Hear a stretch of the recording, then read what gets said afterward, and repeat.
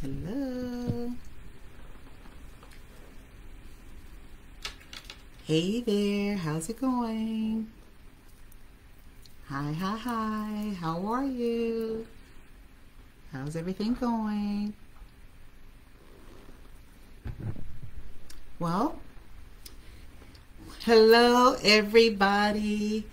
How are you doing? I hope that you are experiencing a beautiful day today. God bless you real good. Welcome to a live I Choose Me conversation. We are live on Facebook and Instagram, and I am Letitia Brown. I am an author, inspirational speaker, and a coach, and I am so passionate about helping people grow, and I'm here to help you to transform your thinking toward choosing you first so that you can effectively serve others. Please take the time to like, comment, and to share this message, and of course follow me through all the social media channels. I appreciate you guys so much. And if you will, please visit my website at letitiabrown.com. There you could contact me to speak at one of your events, and then of course mine additional content, the videos are there, and I am a coach, so I love taking the time to have one-on-one conversations and helping people to master their story. So please feel free to visit my website and get in contact with me. I love to hear from you, and we want to thank you so much for supporting what we do here by picking up your copy of Get Up You Big Fat Procrastinator, and of course picking up some of the I Choose Me merchandise as well. It helps us to get the message of hope across the globe. This whole platform that we're doing is about the I Choose Me message. And I Choose Me is about creating a lifestyle of balance for yourself by choosing to be emotionally, mentally, physically, spiritually, and financially healthy first, so that you can be of service to others. Remember that your life matters. It's okay for you to take care of yourself first, because as you take care of others and you do it effectively because you're taking the time to love you first. It's okay to love you first, because quite frankly, if you can love on you first, then you can help other people. If you don't know how to love and take care of yourself first, how in the world are you going to help anybody else? Hi there, how are you? God bless you real good. And so thank you guys again so much. Well, you guys probably have noticed that today we're talking about building courage. Let's talk about building courage. This is one of those subjects that I have to basically put on courage every day. Being courageous is not for the faint at heart. When I say I have to put on, it's like putting on the whole breastplate of righteousness and the full armor of God. You know, that's kind of that's kind of what you have to do when you're dealing with being courageous. And it's so important to have somebody on your team that is there to pat your back and to tell you, keep going, keep moving, stay motivated. You can do it. And that's what I'm here for, you guys. I'm here to encourage you, to motivate you. Don't stop, keep moving, stay courageous, and you'll be able to experience all of your dreams and your desires. And I love how courageous children are, right? Like, they have no inhibitions. They will jump off a platform when they're babies, right? They'll do all kind of stuff. And the reason that they have fear is because of us as adults that put the fear on them because of our inhibitions. And of course, rightfully so, because we don't want them to harm themselves, because a kid will put their hand on a hot burner in a heartbeat, right? But as parents, as adults, we know that if you put your hand there, you're probably going to get burnt. So, but other than that, you know, making sure that we protect our children from being harmed, it's really important that we continue to encourage them to be courageous, right? But let's just jump right into it. Courage is defined as the ability to do something that frightens you. And according to Webster, it is the mental or moral strength to venture, to persevere, and withstand danger, fear, or difficulty. I remember when years ago, you know, our son is 27 years old now, but years ago he used to be afraid in his room, and we couldn't understand what he was so afraid of, right? So he, you know, had this baby bed. He was able to walk and talk and do whatever, but he had this baby bed where the side rails would go up and down, right? And every time we look up, that boy was jumping up out that bed and running out of that room when it was time to go to sleep. And we couldn't understand what was going on. And I can remember my husband, Gary, standing around the corner, just waiting for him to jump out the bed so he can march him right back into his room, right? It's like all of a sudden you hear this boom. And we knew it was Zachary who jumped over the top of that bed and ran out of his room. And we're like, what's going on in here? You know, we blessed our house and we prayed over our home, and we couldn't understand what he was so afraid of. And if you see me moving side to side, it's because I'm looking at my Instagram people over here, and I'm looking at my Facebook people over on this video, right? And so anyway, we would hear him boom, jump out the bed, and my husband would be around the corner waiting for him. And we were asking the question, it's like, what in the world is going on with him? Why is he so afraid? And what we decided, we're not telling y'all to do it. We're not telling y'all to do it. But we got rid of all the stuffed animals that were in his room. And then we decided we're going to not only did we pray, but we ran to a scripture to help him and to pray over him while he's in the room. And it was from Joshua 1:9. We had created this banner from Joshua 1:9 that says, "Have I not commanded you?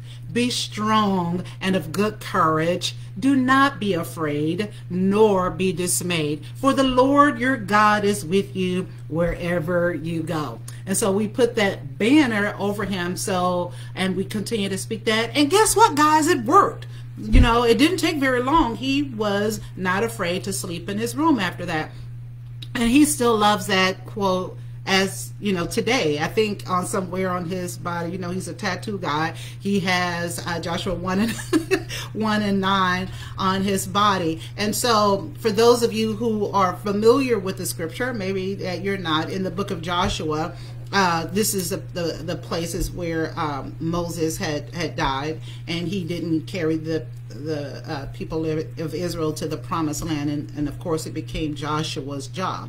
And so you can only imagine how much trepidation he had to have with taking on such a huge responsibility, right? And so the Lord told him 3 times. In verse 6 it says, "Be strong and of good courage." Verse 7 it says, "Be strong and very courageous." And of course in verse 9, as I mentioned, "Have I not commanded you? Be strong and of good courage, and don't be afraid. I'm going to be with you wherever you go." And I love that scripture because it's comforting to know that when you are feeling stress, anxiety, trepidation, concern, fear, what have you, that you can put on that scripture, speak it to yourself with as an affirmation, and know that the Lord is with you. And maybe you need a courage yourself, you know, like Joshua did, like Zachary did, and you need to step out on faith because you want to do something amazing, right? I want to say to you, be strong and of good courage, because the Lord will be with you wherever you go. My husband and my daughter always ask us, like, is this a Christian message? Or, you know, like, what's your audience? Y'all know that I love the Lord, and I'm aware that some people may not have a relationship with them, and that's totally up to you. But I can tell you it's one of the things that have helped us to maintain our mental stability and sanity, right? And it is the Word of God that helps us to navigate life. Without it, I don't know where we'd be. So, again, I want to encourage you to keep moving. Don't stop. And as you move and you take that first step, everything you need will present itself right on time. Your help will come. And so, are you going in some new territory? Don't know. You might be. Are you having some new responsibilities? Right? And maybe you need courage to step out on faith because you want to do something amazing. Maybe you want to buy a new home, or I don't know, build new relationships, whether you're networking or building a love relationship. Maybe you're venturing into entrepreneurship or finding your dream job, or maybe it's about getting the proper education. And I hope y'all heard what I said. It's like, don't just go out there and get, any old kind of education, but the proper education that helps drive you toward your future decisions. Whatever it is, guys, whatever it is, be strong and of good courage, because the Lord will be with you wherever you go as you keep his word in your heart. And listen, guys, courageousness and fear, they're not the same thing, right? People who have courage, they act even in the face of fear, because quite frankly, fear can paralyze you, but not you, beloved, because you're courageous, and when you're shaking in your boots, you're gonna still do it, right? So I remember this video. I don't know if any of you guys have ever seen it. It's a video of this little boy that was standing on the side of the pool. He was taking swimming lessons, right? And he was shaking so bad you could hear his little knees shaking, and his whole body was like convulsing because of the fear of jumping into that water and what could happen if he jumped in that water, right? And his a trainer was, like, I'm here, you can do it, jump, I'll protect you, you can do it. And their arms are up and they're encouraging him, and eventually he jumped. And that's so awesome. That's kind of how it is, right? It's like your knees could be shaking and quaking, but your help will come right when you need it. And I remember my kids were like that too. They had to take the swimming lessons, and their knees were shaking and quaking too.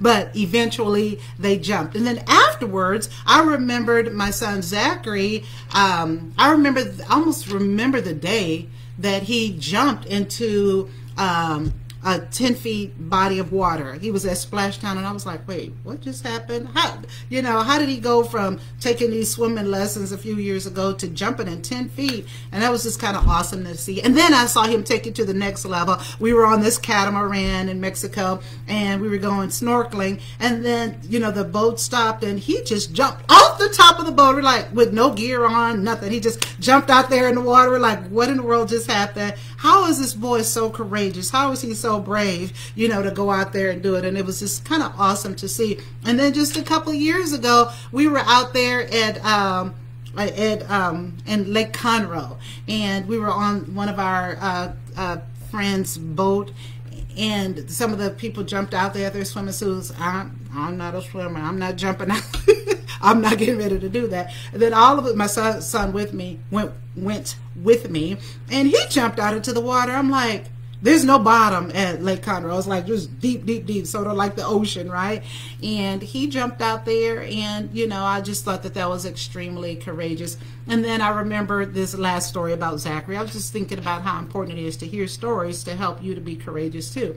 But I remember that when we sent him to Connecticut to play on this, with this prep program for basketball. And the first time we took him, right, we're like, this is the plane, this is how you do it, and walked him through what it's like to fly. And we were there with him, and my husband and I were making all the decisions, right? But then his next time around, he had to fly to Connecticut, and flying to Connecticut starts with flying into New York. And then from New York, making your way to Connecticut. And I just thought, it was so amazing that he was able to take that trip with courage, get on the plane. I'm just a phone call away, helping to navigate or what have you, but he did it.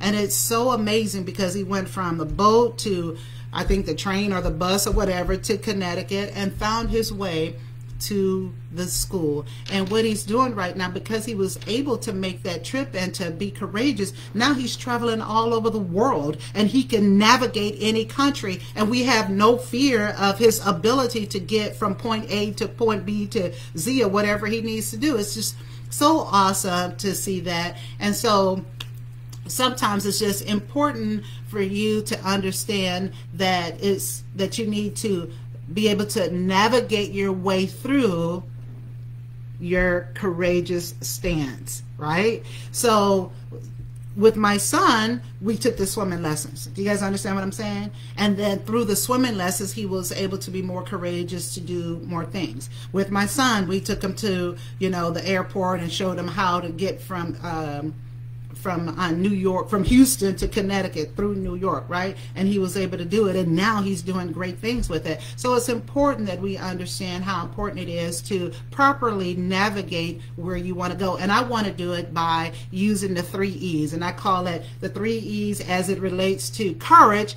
or maybe even the opposite of courage. And the first E is efficiency. Right? So I had this conversation with Tabitha, my daughter, the other day, and she was talking about this statistics class that she took, because, you know, sometimes people get real frustrated, especially with athletics or maybe with your business, and you're, you know, looking at things not popping off or you're not experiencing the kind of success that you hope that you would. And so when she was in the statistics class, they talked about the importance of being efficient and being productive so that you can get your desired results through efficiency, right?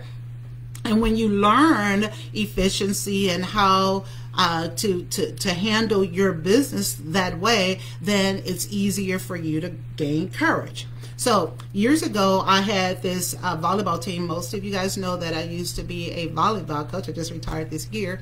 But I had this team years ago, and it was almost 10 years ago now that I think about it, like 9 or 10 years ago. And this team had a level of talent, and we played against a team that was at the time ¡1 in the nation. It was at the beginning of the season. That team was #1 in the nation, and they were in Texas. And my team, I'm looking at them as our first tournament, and they're shaking and quaking in their boots, and I'm like, what in the world?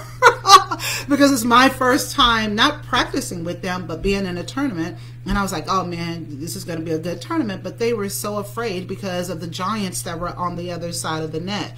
So they were so afraid that their fear paralyzed them, right? That they couldn't move, right? So after the game, I had this conversation with them, and a lot of coaches do this. So after games, they have, whether you win or lose, but especially if you lose, it's a long conversation that most people don't want to have, so that you could talk about what you did in that game and what you can do to prepare for the next one. And so as we're talking, I asked them the question, I'm like, have y'all ever seen a dog fight? And all the girls are looking at me. It's about 12 or 13 of them, and they're looking at me like, a dog fight? What does that mean? I'm like, have you ever heard of a dog fight or a cockfight?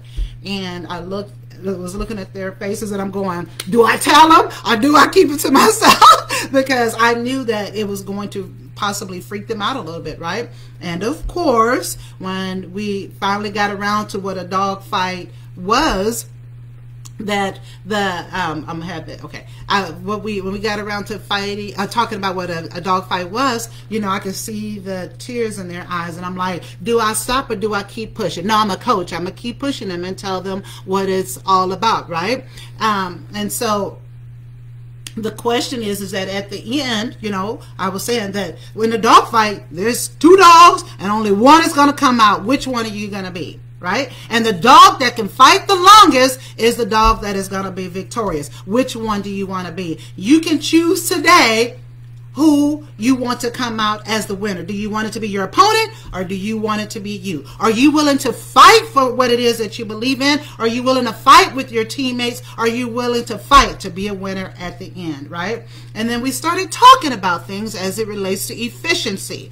And one of the things we talked about was hitting efficiency. And we talked about, here, girls, are the new expectations per your position, right? And then we talked about serving accuracy. And the idea behind it is, if I serve over here against these top teams, then I can form my defense to prepare for whatever it is that they're bringing to us. And then if I am in the right defensive posture, then I can make an adjustment and make sure that I'm doing good things on my side. And then we talked about the setter's precision, and to make sure that she's on point, and that her timing was impeccable, and that her decision making was clear and focused, meaning that if I were to ask her, why did you make the decision to set that person that type of set, she had a clear understanding and focused answer that would suffice the situation, because we talked about it and we trained over it, and we talked about how important efficiency is. And the question is that when the ball is in your court, how do you handle it? Because the truth is that the other team, they're going to do what they do. They can't do anything to prepare you necessarily for what you need to do. So you need to decide how you're going to attack and how efficient you're going to be when the ball is in your court. And then how disciplined are you in your areas that you're responsible for, right? Why? Because you can't, again, do anything with what someone else is doing on their side besides they're trying to, you know, figure out what they can do to break down your system and making it work for them and vice versa. So we use the concept of efficiency to overcome fear and to build courage for that team. And yes, of course, they did an amazing job. They were good. They were good. And they, you know, I renamed them. Our new name was Junkyard Dogs. We were now the Junkyard Dogs, the JYDs, right?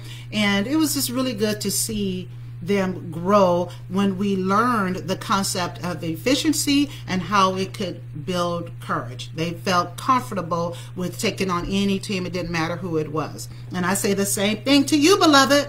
When the ball is in your court and you are making decisions for your family, you're making decisions for your own personal growth, and you're making decisions for your family's development, career and health choices, do you have the courage to be efficient, accurate, disciplined, and focused so that you can experience the success that I'm sure that you want out of life? Again, do you have the courage to be efficient, accurate, disciplined, and focused so that you can experience the success that I'm sure that you want out of your life? Got it? That's efficiency. And number 2 is being empathetic or having moral courage. According to Corin Connect, they talk about the 4 types of everyday courage, right? And so I have a comment that says, do you have another example for someone who can utilize efficiency in their own life? Oh, yeah. I mean, so we're talking about maybe looking for a job. How about that one? That's a good one, right? And so I know a lot of people get pretty frustrated when they're looking for work and they're using the same system that everybody else is doing. But there is some more efficient ways to go about looking for work, right? Whether it is identifying the area that you want to be in, you know, maybe you want to be in technology, and maybe you want to be in project management, maybe you want to be in, you know, education, whatever it is identifying what that is, finding out, being efficient and identifying the organizations that have what it is that you're looking for, and then hit those places. So instead of being all over the place and fearful, you know you have created a system for finding out exactly what it is that you want. But it is a matter of identifying what you wanted. And with this team, that we decided that we wanted to win, right? We decided that we want to be an effective volleyball team. And so the same thing when you're looking for work, it takes a lot of courage to go out there and talk to people that you wouldn't normally want to talk to. You know what I mean? It's like, so I've built out my list of 10 people, and now I need to get to these hiring managers. And as you are developing your system, that helps with courage, because when you're all over the place, that's where fear sets in. That's where stress and anxiety sets in. So you have to do your homework in order to experience the success that you want, but then also to build up on that courage. Thank you so much for that question. I really appreciate it. But anyway, so back to the 4 types of everyday courage, and I'm only going to talk about 2 of them. That is being empathetic and then moral courage, which I believe that they go hand in hand. And being empathetic, for example, is acknowledging personal biases and intentionally moving away from them. Empathetic, right? So Kanye, again, so it's acknowledging your personal bias, whatever it is that you believe in, and then intentionally stepping away from it. right? Moving away from it. And so I know this is a little bit of pop culture, I guess, that Kanye West during the fashion show, he and Candace Owens decided to wear a White Lives Matter t-shirt. And we know that that triggered a whole lot of people.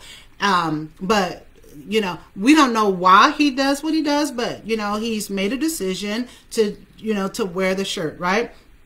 And for the people who were empathetic toward the Black Lives Matter movement, right, after the George Floyd killing while he was in police custody in 2020, which was in Minneapolis, Minnesota, especially when all the people from around the globe, they were in concert with the importance of needing some type of police reform. And then, of course, other people who may believe that promoting the t-shirt legitimizes extremist behavior, right? So you can be empathetic to your bias or your cause or what have you, and then you make a decision to go away from it, go toward it, or what have you. Having the courage to step away or move away from that concept or any concept, or the persons that are involved in, for Kanye's example, wearing the t-shirt, or whether it is, you know, stepping away from anyone who you believe is promoting extremist behavior. It takes a lot of courage. And we're seeing that people who may have had a relationship with him, that they're stepping away from it. Am I asking you or telling you to step away? No. But when you're empathetic toward things that you have a bias toward, or that you believe in, and that even if it's somebody that you love or somebody maybe that you followed, it takes a lot of courage to step away and move away from it and disassociate yourself from all of the rhetoric regarding it, right? And then on the flip side, there are others that believe that, yes, of course, Black Lives Matter, but so does everyone else. You know, it's the group that says, well, all lives matter, right? And so they think that creating the Black Lives Matter movement is something that separates people, and they have the right to have their opinion as well, right? And they have also the right to step away because they believe in, y'all heard of it, you know, they were talking about Blue Lives Matter and all of that kind of stuff, right? But either side, it takes courage to be empathetic toward a cause or a bias or something, right? You believe in it. And then if something is opposite of what your beliefs are regarding it, it takes courage to step away, right? And then, of course, having the moral courage is standing up and acting when injustices occur. And in Iran, we have the Mahsa Amini situation. This is the young lady who was arrested by the morality police for reportedly not having her head covered. And then she was allegedly taken into custody and then beaten to death, right? And so you have the people who are protesting against it, and demonstrators that are doing all kind of demonstrating, from burning the women burning their scarves, right? And that they believe, just like with the George Floyd situation, not just like, but similar to the George Floyd situation, that we need, you know, police. We need to reform the police departments, right? We need to do some great teaching on it, or whatever we need to do. And then, of course, these women are, and it's men too, that are fighting against gender-based violence against women, right? And so in those situations where you stand up and you're actively involved, like that moral courage, that takes a lot of courage to stand up. And you know, for those of people who are protesting, those people who are demonstrating, and I, you know, would prefer it not be violent, right? But it's important for you, if you have more courage in those areas, to stand by what it is that you believe in, especially when there are injustices that are taking place.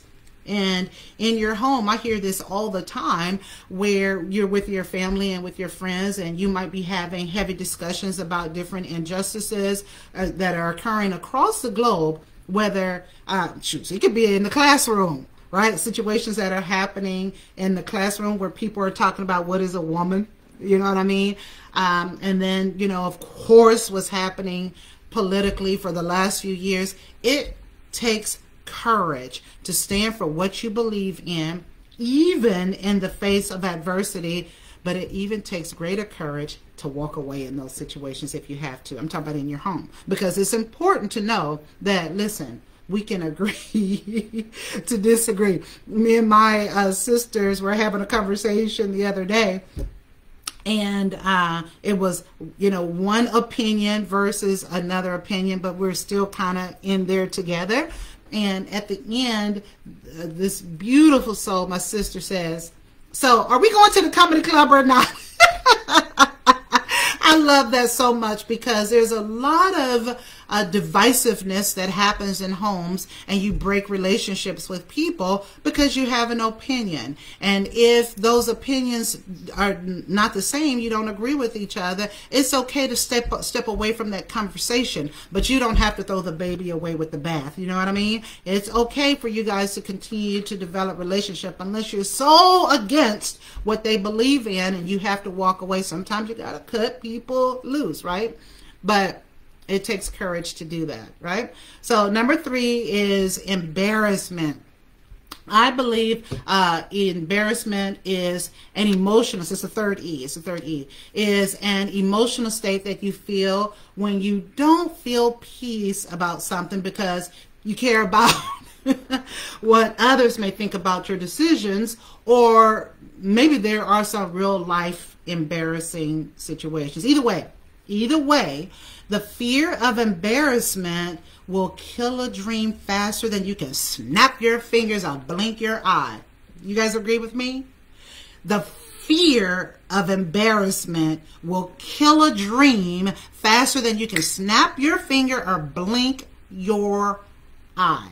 And the law of attraction, for those of you who believe in it, has a way of finding you when you operate in embarrassment. Y'all know what I'm talking about, right? It's like, I'm not gonna, you know, wear this because I'm afraid that, you know, something will happen. I don't know. And then, of course, your fear will have a way of catching up with you, and that something will happen, right? So there are people that you may have told that, you know, I'm going to start this new business.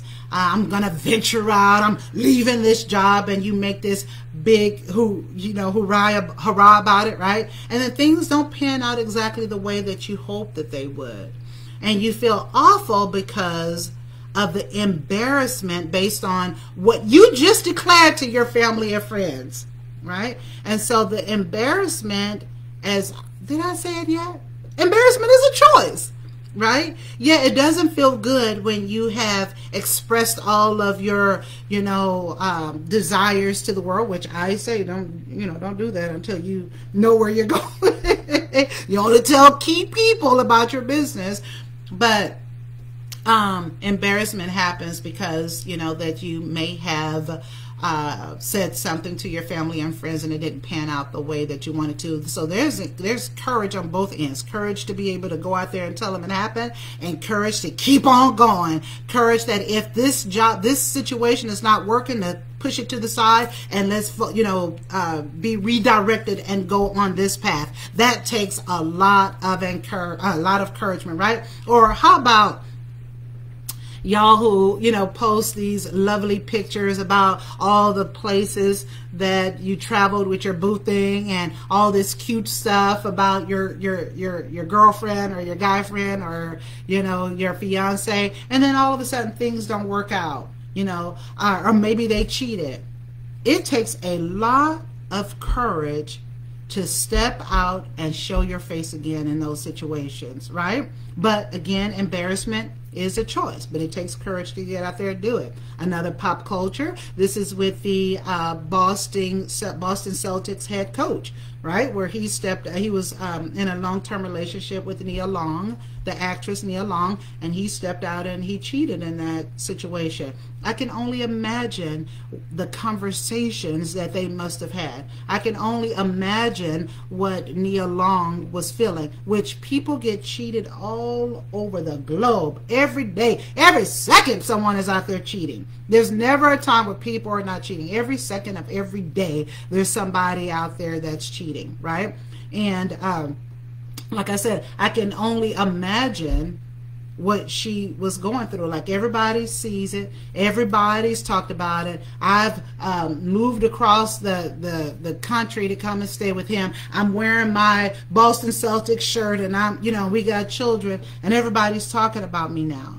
It takes a lot of courage to put on courage, right? And release embarrassment, because being embarrassed and living in embarrassment really is a choice. You can choose to be embarrassed, and you can choose to not be embarrassed. Now, do embarrassing things happen? Absolutely. Can you be embarrassed? Absolutely. I've been embarrassed plenty of times, right? But it takes courage to still step out. It still takes courage to move in the face of embarrassment, right? And teenagers, we see them do it all the time, right? They're like, I can't do this because it's embarrassing. But what they don't realize, that not acting because of embarrassment is a state that, once it's set in motion, can ruin your ability to strive and accomplish great things. Why? Because now your new desire is not based on what it is that you really want, but it's stunted because you need everyone else's approval for you to move forward. Many of you guys can look back in time and you can say, when did I stop being courageous? When did I start caring so much about what other people think about me? When did I start forgetting about my dreams and only living up to the expectations of other people? It's probably back during your preteen or your teenage years, where you're like, I'm too embarrassed to do something. I don't want to go and write this, you know, whatever on the, do they call it blackboard or chalkboard or whatever? And I don't want to read out loud. I don't want to you know, present in front of people. I don't want to, because they're going to look at me. They're going to look at the way I'm dressed. They're going to look at the way I talk. They're going to look at the way, and look, do you understand what I'm saying? And then eventually, like I said, that they don't realize that not acting because they are afraid of being embarrassed is a state that you don't want to be in, and it can ruin your ability to ever strive and accomplish great things. So we need to take off embarrassment, because, as I mentioned, embarrassment is a choice. It's a heavy choice, doesn't feel good. I'm not saying that you're a bad person if you feel embarrassed about anything, because it takes a lot of courage to move forward when it feels like all eyes are on you. And what I would encourage you to do is really weigh the cost when making some of your decisions that you believe that will take a lot of courage to do, right? And you have to think about, how will it affect your bottom line? How much will it cost? Say, for instance, like, I'm getting ready to build a new house or something, you know what I mean? You know, how much time will be involved? How much energy? What kind of resources do you have? The people? Weigh the cost and think about how it will affect your bottom line. And as you're weighing the cost and, you know, creating that information, it's easier for you to be encouraged or have courage to continue to take those steps.